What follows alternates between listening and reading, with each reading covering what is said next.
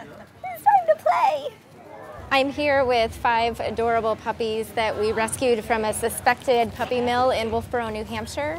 So these puppies, we think, are somewhere between 8 and 12 weeks old, although their size is really different among the group, but they're quite young.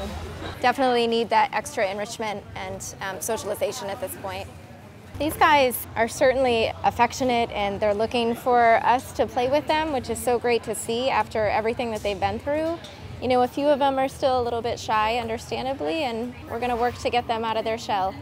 Truly, without your help, we could not do this work. This was a situation that the town and the law enforcement could not have absorbed on their own, and it's because of you that we were able to save them.